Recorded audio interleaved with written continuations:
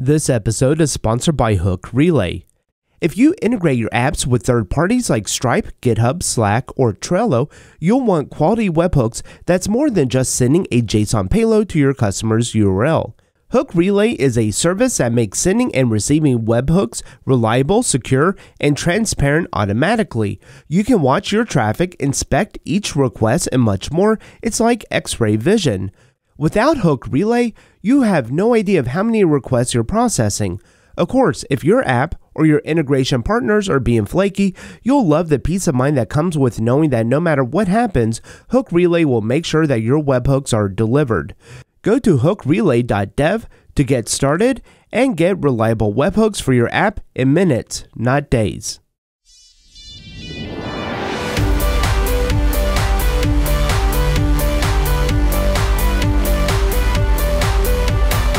In this episode, we're going to take a simple static website and we're going to upload it to GitHub so that we can view the web page through GitHub Pages. And we'll also be looking at deploying the same static website to Gitlab's pages as well.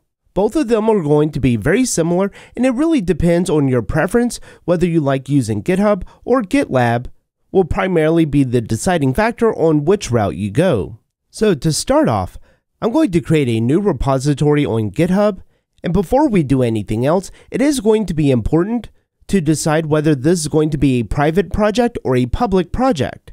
And typically, when you have your codebase for an application, some may choose to have a different branch for the GitHub pages, and that's fine, but if you need to keep your application code private, then you may have a limiting factor here.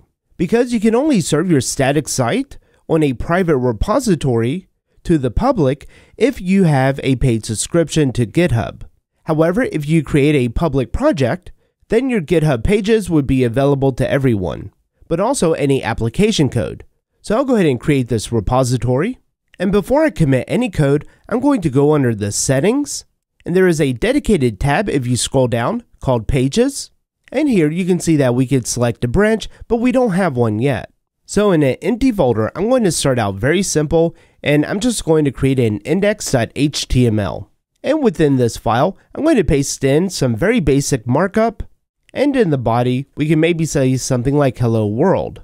So if we just come back to the root of our project, we can scroll down to see how we can push up our code, and I'm just going to copy the relevant bit here, and in my terminal, I can do a git init to start out my code repository.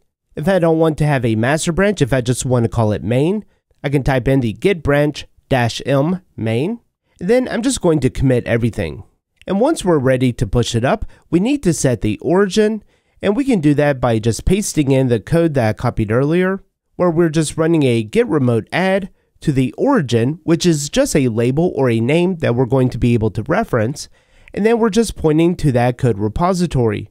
And once we do that, we can do a git push.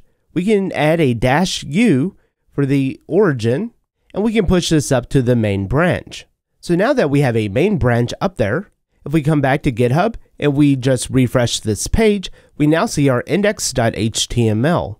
Now that we have a branch, if we come back under the settings and select pages, we can now select our main branch, and I'm going to leave it as root. However, if you are using something like Webpack or Yarn to bring in libraries or to compile your project, and that all gets put out to a distribution folder, then you would want to select something like that here.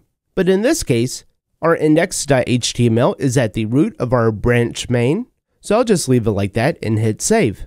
And I found it could take a few minutes in order for your site to be ready or to reflect the changes. But we can go ahead and click on this, and right now it just shows a 404. So we do need to give it a little bit more time. I found that around 2 minutes, we can then refresh the page and we would see our live changes.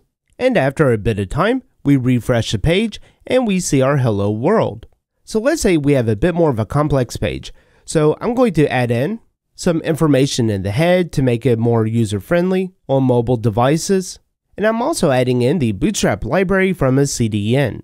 At the end of our body, I'm going to add in the JavaScript portion of Bootstrap, and that's also getting delivered from a CDN. And then instead of the hello world, I'm just going to replace this with just some example text. And within VS Code, I could just hit this little tab to see what this looks like. So once we're happy with our changes, we can go ahead and commit these again, and then we can just do a git push to push these up. We see that our changes took, and if we head back over, if we inspect our site again, we see that we have our second commit and our changes are reflecting here, but if we come over to the page and refresh, it still shows the hello world because again, it'll take about 2 minutes in order for those changes to take effect. And after a couple of minutes and refreshing the page, we can see our changes. And that's all we have to do to deploy a static site to the GitHub pages. And if you do have a more complex scenario where you have to build out the project before you publish it, you could do that. Or you could make a GitHub Actions to take care of some of that for you as well. And for the GitLab pages, we'll create a blank project. I'll give it a name. And again, we have the choice of a private project or a public project. With a private project, we would be able to access the GitLab pages if we are authenticated on the account. However, we would not be able to make it public unless if our project was also public. So for this example, I'll create a public project. And I've just labeled my website. If we scroll down a bit, we'll see some similar information on how to push up the project. So I'll copy the relevant bit, and in my terminal, I'll paste this in. However, I already have an origin that I use for GitHub. So in this case, I'm just going to give this label, GitLab, and typically you wouldn't be pushing up to 2 different remote repositories. However, in this case, I'm going to. And so now I can do a git push -u GitLab and the main branch. So now we have our main branch up on GitLab, and if we come back and refresh the page, we should see our index.html. And so keep in mind, I created this main branch. So if we come under our settings, and if we come to the pages, we don't see any kind of settings here that we can select our branch. And this is actually all done through the GitLab runner, which is their CI/CD platform. So back in our code, I'm going to create a new file called gitlab-ci.yaml, and the directive that we need to use here is called pages. We can say that this is going to be on a stage of deploy. We can have a script, which we can do any kind of building that we need to. In my case, I'm going to make a directory called public.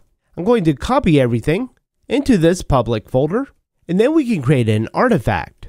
And with the artifact, we'll have a paths, and then we'll create a public path, and we can attach some rules on here, and we can say if the, and then we can use some of the environment variables that GitLab provides. In this case, I want to use if the commit branch is equal to the default branch of my project. This way, we're not accidentally deploying to our static site changes that we weren't ready yet to release. We would first have to merge into our default branch before the pages would then copy over to the public directory and then build out the artifact. And before we push up those changes, I'm going to just verify that our default branch, if we come over here, we can then go to our project settings. We can check our default branch. It is set to main. So let's go ahead and try to push up our code. I'll do a git commit, and then I'll do a git push to GitLab. If we come back to our application on GitLab, we now see our CI/CD YAML. And if we go over to our pipelines, you'll see that we got an error here, and this is just a mistake on our script within our YAML file. And do keep in mind that on the free version of GitLab and on the paid version, you do have certain number of minutes that you are allowed with their free runner. So do keep that in mind, but it is pretty generous, and if you're just deploying a static site, you shouldn't have too many issues. So coming back to the gitlab-ci.yaml file, I'm going to create a temporary directory called .public, and we'll move all the code in there, and then we'll remove the public folder, which is kind of strange because we don't actually have a public folder here, but within the GitLab runner, I guess it does create it. So then we'll just move our .public to the public folder after we deleted the old one. So we then commit this again, and then we can push up the GitLab code. So now coming back to the pipelines, we see that it's running, and this could take a minute to run. Once it's finished running, we can come back under our settings and pages, and then you'll see that we now have a link that we can visit to check out our static site.